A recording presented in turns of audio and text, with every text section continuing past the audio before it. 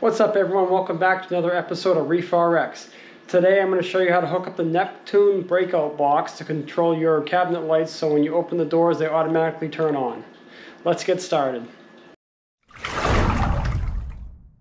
So here are some of the supplies that you'll need to get started. You'll first need your Neptune Breakout Box. You're going to want to purchase some door contacts. These are just door window contacts that you would use for an alarm system in a house. Make sure they're wired. I'm going to be setting up one on each door, so I'll be using two. But if you only want to set up one door, you would just need one. You'll want some wire strippers, a very small flathead screwdriver, some wire nuts, and some electrical tape. And then you'll probably want some speaker wire depending on where the location of your breakout box and door contact will be. So the next thing I want to do is determine where I'm going to place my contacts. So the wired part will go inside the cabinet like so. And then the other part, that is just the magnetic part of the contact, will go against the door. Once I have my contacts in place, it's time to go ahead and wire this up. So these contacts will be wired in series because I have two. If I'm only using one, you can skip this step. To wire them in series, I'm just going to take one wire from each contact and wire them together. So this is where you're going to want to strip the wires and use a wire nut and some electrical tape to hold this connection together. Once I have that done, I'm going to take my extra wire that I have because my breakout box is going to be on the left side here. So I'll run a wire, the speaker wire, back around the tank into this side and connect it to my breakout box. So I'm actually using security wire. I believe this is 18-4 gauge. So it has 4 wires in this, but I only need 2, so I'll just use the red and the black for this, and the white and the green I won't use. Alright, now I'm going to go ahead and strip the wires to make nice clean connections. So the 2 wires, one wire from each contact will get wired together to wire these in series. And then the other 2 wires will attach to the speaker wire or security wire I just ran to the other side of my tank. So I got this all stripped, twist these together.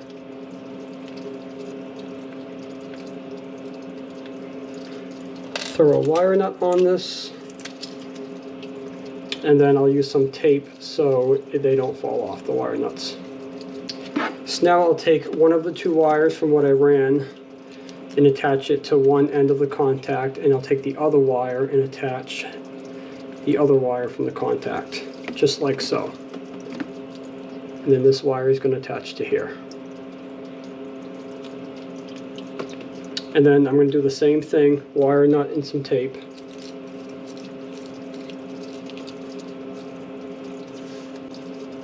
If you have something that'll crimp the wire, that'll probably work better because these are small wires. So these are small wire nuts, but they're not ideal.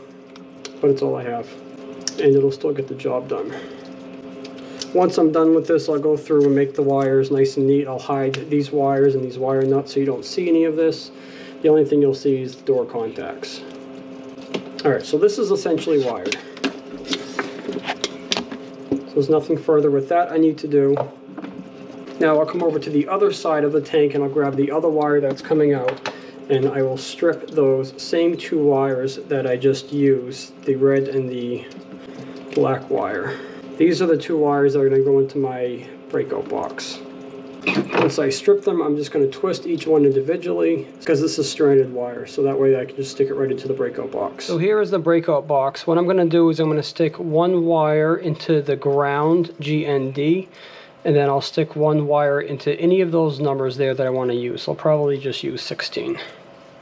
This is where you'll need your small flathead screwdriver. So you're going to want to unscrew. If it's hard to see, when you unscrew, there's something that opens here, like a little door, if you will. So once it's open, I'll stick one wire into the ground. You want to make sure you strip these or twist it in half so you don't have too much copper sticking out.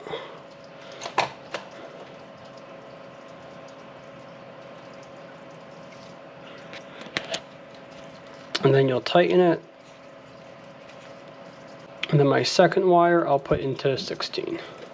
So now that I have everything wired, I'm going to go ahead and connect the other end of the breakout box into the Apex system, and then I'll show you how to program it on the app. So next we'll go ahead and log into the Neptune system app. We're going to go down to our cabinet light that needs to be plugged into our energy bar. And for the configuration, we'll put set off, and we'll write if SW6, so that's switch 6 because that's where we put this wire into. So if switch 6 open, then on, and save. So now we come over to our stand, and as soon as we open the cabinet door, the light will come on. Regardless of which door we open, it'll turn on. And if we have both open, it'll stay on. So these will only shut off when the cabinet doors are completely closed. Thanks so much for watching, guys. I really hope you enjoyed the video. Hopefully you found this helpful and useful. If you have any questions, please be sure to leave them in the comments. And if you like this video, please give it a thumbs up and be sure to subscribe.